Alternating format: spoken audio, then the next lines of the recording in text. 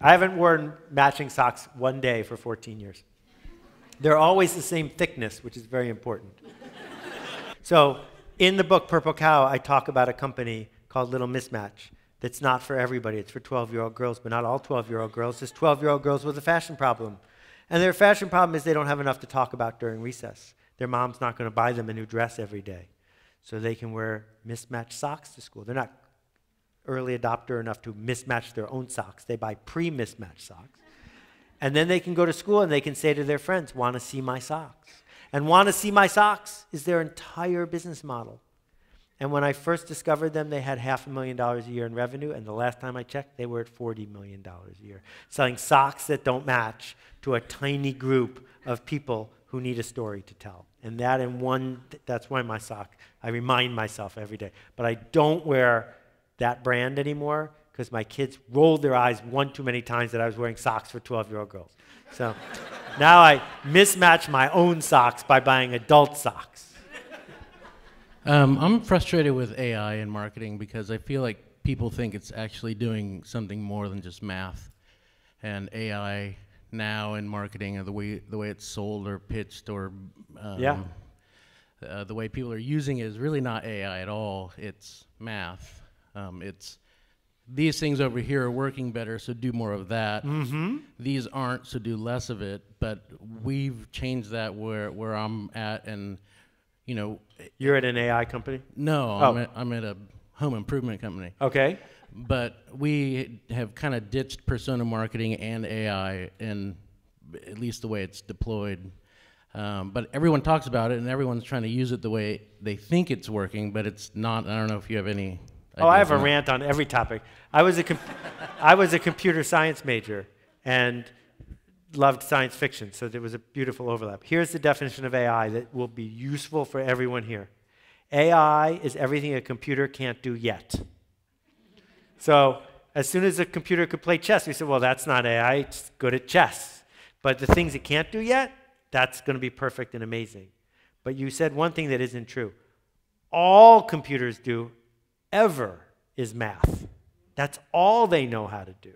It's just we're bad at processing magic, and so we make up a story that the computer knows something, that the computer thinks something. There's a lot of air quotes going on.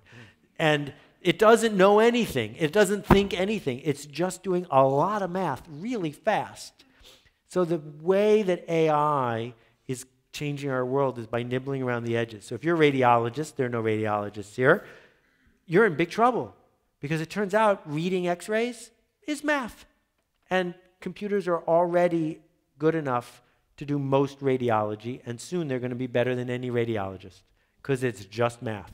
So if you spend all those years learning what you think of as heuristics and instincts, well, as soon as someone can write down what you know, a computer's going to do it cheaper than you. And so the art of this is to keep changing what you do so that no one can write it down. So you're always going to be ahead of what the computers do. I am a licensed therapist, and I do leadership development with. Yes. Okay. I do leadership development with entrepreneurial founders, and you said the top 2 things that a child needs to learn. One is to be a leader. So I'm curious, how would you define a strong leader? Leading and managing are not the same things. They are as far apart as they could be. Managers get things done that were done yesterday, except they get them done faster and cheaper over and over and over again. Management is about compliance and power. We need management. Leadership is about none of those things. Leadership is about gaining enrollment, sharing a vision, and then trusting people to help you get there, even though you don't know how. Because if you knew how, it would be management. Right? And so leaders are wrong all the time until they're right. They're like a plane flying from here to San Jose. They're off course the whole way, and the pilot adjusts until she lands. That's leading. It's not managing. And what it takes to be a leader then is to see your own fear and to understand the narrative of the people you seek to lead to gain their enrollment. And Kelly has done some unbelievable work in talking about how we can do this, each one of us, inside the Alt MBA, because it's about selling people not on why you are right, but on why we should all be enrolled in where we're going. And if you're good at that, it doesn't even matter if you were right, because the journey itself is a big part of what we signed up for, and we're willing to do it again. And so the reason that entrepreneurs need therapists is not because of management, it's because of leadership. Managers don't need therapists. Managers just need to be more clear. But leadership in a place where you have to get people's buy-in and can't order them around, that is hard work. So let's do one last question that feels like a good capstone. Do you feel like it's a good capstone? Own it. Go, go, go. Here's your microphone. Okay. So I'm about to be a marketing graduate from Chapman University, and I'm wondering, what is your best advice about how I should differentiate myself from all the other marketers? Okay, number one, differentiation is selfish. Differentiation says, how do I get more than my fair share? The real thing is to say, what problems can I see that other people have that I can solve for them that other people aren't willing to solve for them? That's different. That's service, that's generosity. But the second thing is, at this stage in your life, the single best way to learn marketing is to do marketing, not to get a marketing job.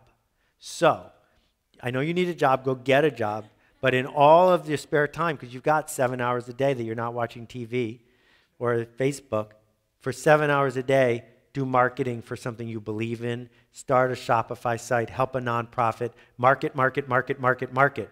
Because if you want to get a job a year later, all these other Chapman grads are going to say, here's my resume, and you're going to say, I built a $2 million company. You want to see it? Or I raised $4 million for the local homeless shelter. You want to see?